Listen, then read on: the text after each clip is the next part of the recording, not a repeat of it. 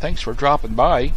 Welcome to my backyard. Taking a look at this MA40 tower by U.S.Tower. That's the foundation. Here in Plano, I had to get engineering done and before I can get a building permit.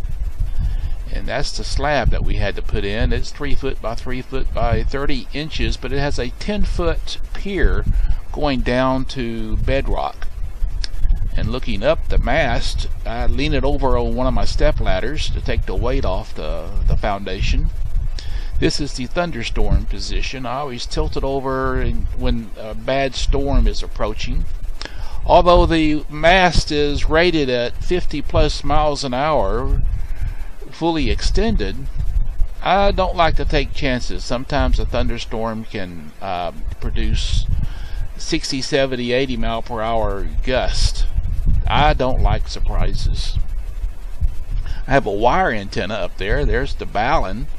That's my 80 meter and 30 meter dipole wire antenna. It's rigged up so I can hoist it up and down easily when the tower is in the vertical position. The rotator is simply just a ham 4 and rotator. Nothing extravagant. Seems to hold the weight okay. Here's the hoist that I use to tilt it over, vertical down to the tilt over position. Doesn't take a whole lot of strength. I think one of these days I may have to replace it with an electric winch when I start getting old and feeble. And this is the hoist, the winch that raises the telescoping section up to the full height of 40 feet. I think it's actually 40. Yeah, it's 40 feet. It's 23 foot in a nested position and 43 feet all the way up. That's my Force 12 C3 sugar beam antenna up there. I really like that antenna. It's went together real well and talks real well, and it's just a tri-band with 2 elements per band. It's not really a 3-element antenna. Right now,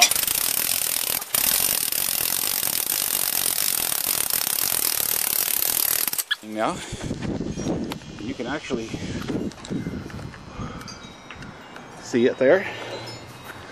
And now there is the matter of putting the horseshoe back in. The horseshoe is this device right here, and it bolts to the bottom.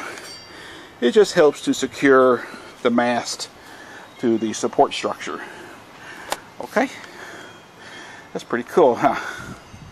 Alrighty, totally unrelated to the MA40 is my antenna switch.